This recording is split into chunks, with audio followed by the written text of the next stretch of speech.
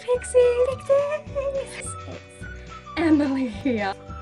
Emily. And today we are going to be doing this look right here. Cutesy, everyday look. It's kind of natural.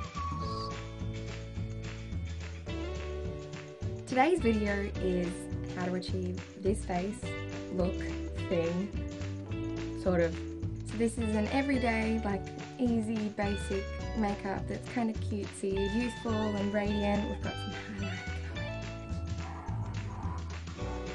We've got some cute little pink lips and a nice little subtle eye with just some brows. So let's get into it, shall we? Alright, beginning, make sure that we have a damp beauty blender on the side. We'll start with priming the face with 4 different primers. So we're starting with the Rimmel Stay Matte primer, and we're going to make my face look like a complete tomato. Then the Instant Age Rewind, which feels a lot like all those pore removing ones, except I find it's really good with fine lines, even though I am 18 and probably shouldn't have fine lines. Then we're going to actually use a bit of this Australis finishing spray stuff, setting spray, but I mix it in with my primers just to add that little bit of extra time. The L'Oreal Infallible Matte Primer we'll just put underneath because we're using that foundation. And then we'll just brush out our brows a little bit just to make sure they're going in the right direction. Next up, to colour correcting, we're going to use Chi Chi's Colour Correcting CC Creams in, I don't know what accent that was, fair and light, mixing them together. And it just gets rid of any sort of blemishes you have, evens out the skin tone, and provides the perfect base to start putting your foundations on and concealers and contouring and stuff. We're going to use the L'Oreal Infallible Matte 24-Hour Foundation in shade 11 and the Dream Velvet Maybelline Foundation in shade 10. And I actually mix these two together, but I use about a drop of the L'Oreal and about half a drop of Maybelline. Now this is really full coverage, as in you can if you want it to be, but you can use a little less and it will just give this really light, you don't feel like you're wearing heaps of makeup, doesn't look cakey, but it just looks like skin. And I just absolutely love it, especially if you're going for that cutesy, natural, dolly sort of look. So we'll just blend that out, make sure our skin looks super flawless, and then we'll use the Maybelline Fit Me in literally the lightest shade that they possibly have of the foundation. And I'm using this for a bit of more natural cream contouring, because cream contouring can make you look really thick, cakey, and it looks like you've done heaps of makeup. Whereas this literally just lays right into the skin, and it's more of a natural shade than the cream contouring I have. Moving on to concealing, we're using Maybelline's Fit Me Concealer in shade 15 and Master Conceal in shade 10, which is fair, which is the lightest shade they have.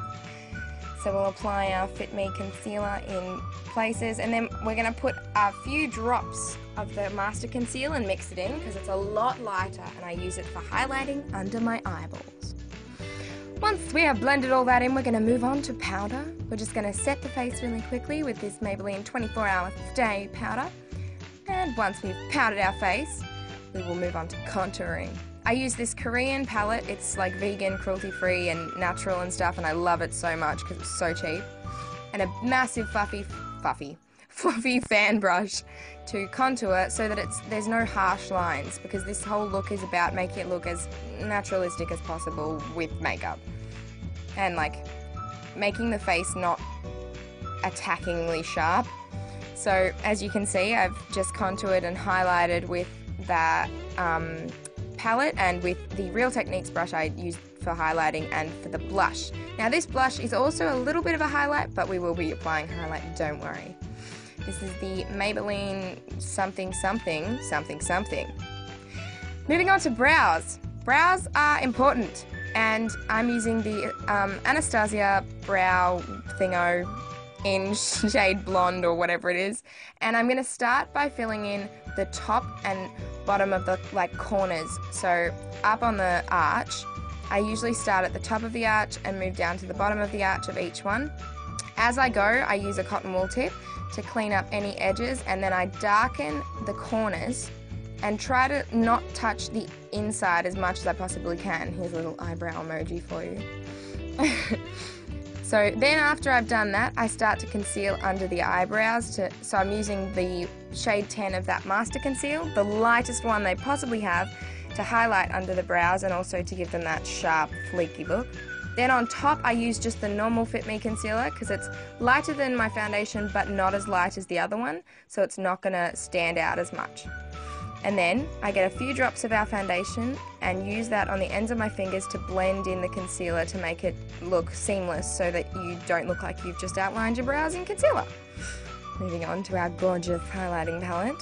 I literally use none of it on my face, but it just applies so well. It's so creamy, the Glow Kits. I put a little bit under my brows and a little bit on my Cupid's bow and my nose, and then we'll move on to eyeballs. We're starting with the Chi Chi Insta Prime Eyelid Brightening Primer thing, and it's really good because it makes your eyes look a lot bigger, and that's what we're going to want in this. With this, we're going to start with a matte brown shade, which is very similar to the shade I used for contouring. Now, I would recommend getting a contour kit you can mix in. And then we'll move on to the same as the blush I used earlier. I use a little bit of it because it makes it, gives a more natural feel, because if you can pick up the colour elsewhere in your face, it generally means it's more natural and, once again, seamless.